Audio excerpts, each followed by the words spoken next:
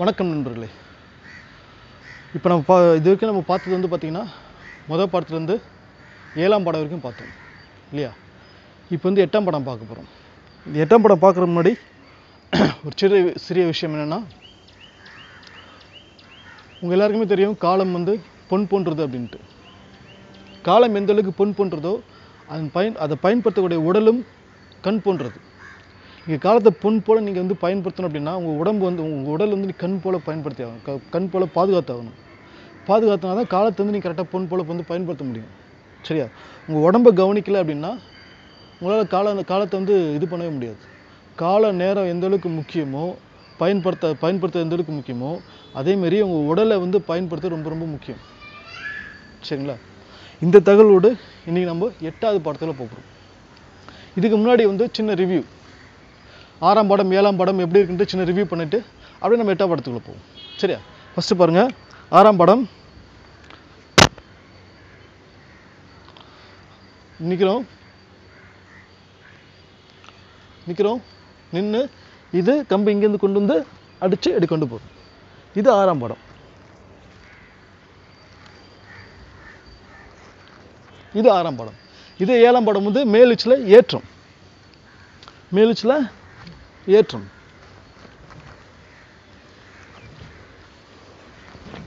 இது இறக்கம். ஏற்றம் இறக்கம், ஏற்றம் இது இறக்கம். சரியா? இதே மேலிச்சில் வந்து இப்போ நீங்கள் பண்ண வந்து அரை மேலிச்சின்னு சொல்லுவாங்க. இப்போ நீங்கள் முழு மேலிச்சு பண்ண போகிறோம்.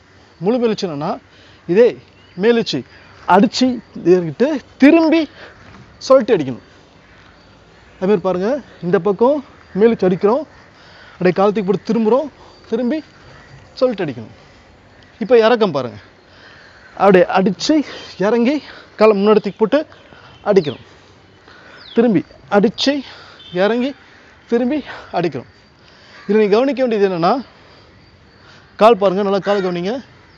இப்போது இங்கேருந்து அடித்து கொண்டு வந்துட்டோம் இல்லையா? ஏறும்போது காலை பின்னடத்தி போட்டு திரும்பும். ஏறும்போது காலை பின்னடத்தி போட்டு திரும்பி கம்போடு சொல்லிட்டு வரணும்.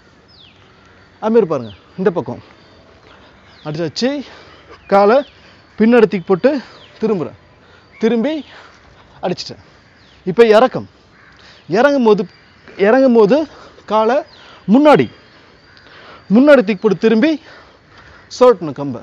பாருங்கள், இது மேலிச்சு அடித்து இறங்குறேன், காலை முன்னாடி தூக்கி போட்டு திரும்புகிறேன், திரும்பி சொல்லிட்டு அடிக்கிறேன். சரிங்களா?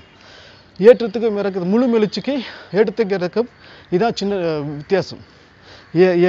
ஏறும்போது காலை முன்னாடி தூக்கி போட்டு திரும்பணும், அப்படி வரணும். இறங்கும்போது காலை பின்னாடி தூக்கி போட்டு திரும்பணும்.